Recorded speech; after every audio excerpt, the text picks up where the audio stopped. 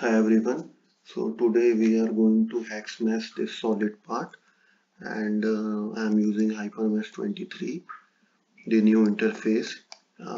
Firstly, I want to show you that this is firstly not a mappable solid. Mappable solid, I will show you what is mappable solid.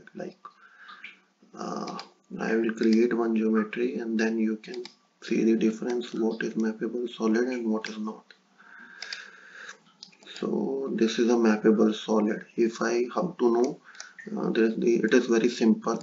If you go to map, this color means it is a mappable solid, and this type of color means it is not a mappable solid. So we will convert this into a mappable solid, and then we will use this map option to quickly do the hexamesh. Okay. So firstly, I will delete this solid. Yes. Okay. Now as you can see that this is a reflectable part. It is symmetrical. So I will quickly split it. So I'm using F11 option and then I'm using plane. Okay. My target will be solid. Okay. And now simply pay.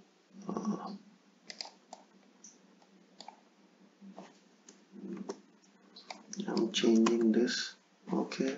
Review split. Okay. Now. So I will hide one part of the solid. Okay, and now I will play with this one. Okay, so again I need to separate this. So how I can do, I will use surface options. Target is again solid and tool is now surface. Cutting plane, cutting tool is surface. I will extend the trimmer and I will review this. Looks fine. Split it. Okay. Now again I need to split this face to make it completely mappable solid. Okay, for hex mesh. Okay, I will use this surface. I can use also this surface. I can review this. Okay, split it. Okay, so this part I think it becomes mappable. I will check it. Okay, so go to map and you can see that this part is mappable. This is and this too becomes mappable. Firstly, I will try to mesh this. Okay, so mesh it. So as you can see that some 2D mesh has been generated. I don't want try in my 2D mesh as it will become a penta in 3D mesh. So what I will do is I will increase this seed and I can increase this seed. Okay, now I can increase this, I think. Yeah.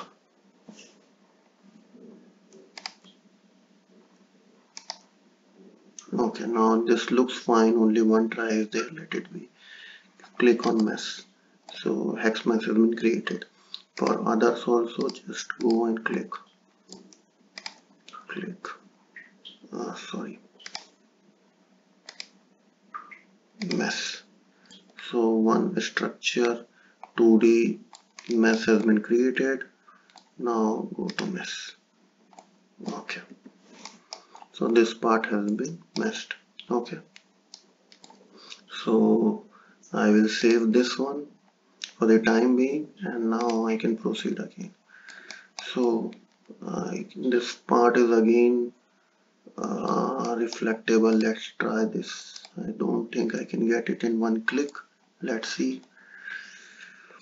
Yeah, it looks fine. Let's see this.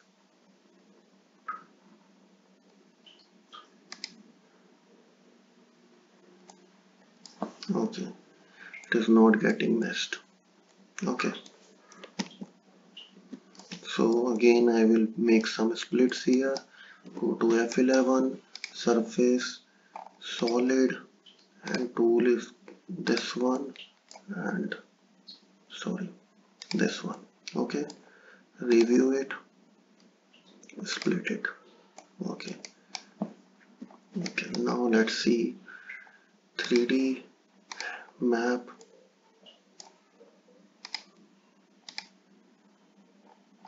So this looks fine. Let's mesh it. Okay, got it. Now this also looks fine. I can easily mesh this one. Yeah, it looks good. Done. Now rest is this one is pending. So again I will split this one using surface options. Target is again solid and tool is surface. So review it, yeah, and split it. Now go to map. Okay.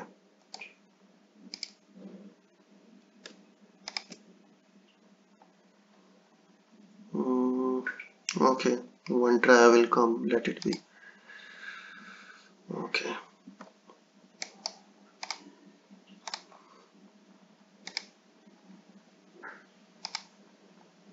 Okay. Now it is HyperMesh mesh has been created. Now I will show you that I think there are no 2D mesh here.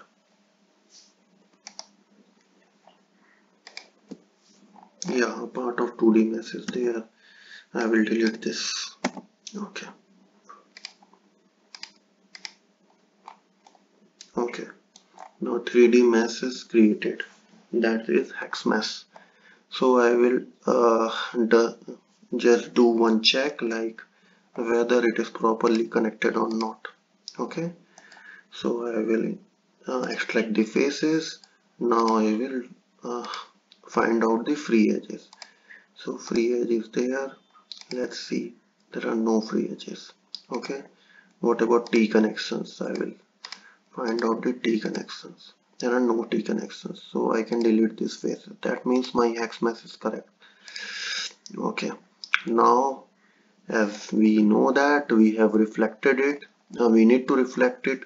So I will go to mirror option and choose the all the elements and show preview.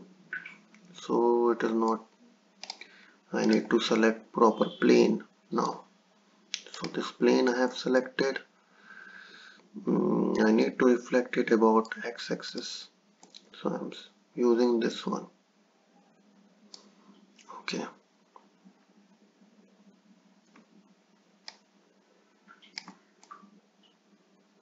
Where is my mirror lying? It is lying here, but I need it here.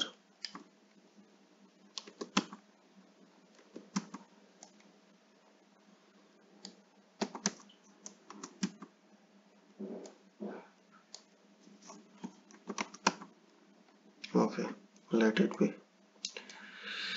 Again I'm choosing plane and I am choosing this one.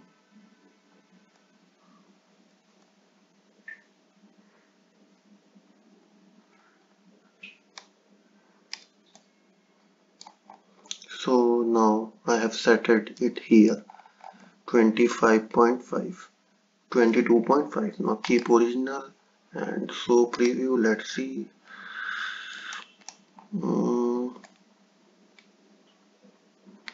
Okay, mirror it. Okay, now my task is on.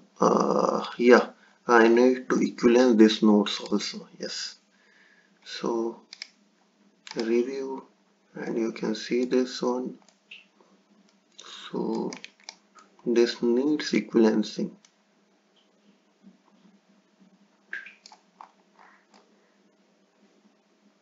Equivalence.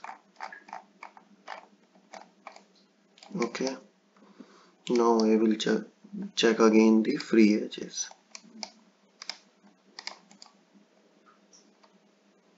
No free edges found. Sorry, I need to extract the faces and now I need to extract the free edges. Free edges, the T connections are not there, T edges are not there, free edges are also not there. So I can delete this face and HyperMesh is completed. You can see this. Okay, so this is how you can do the hex meshing. Thank you.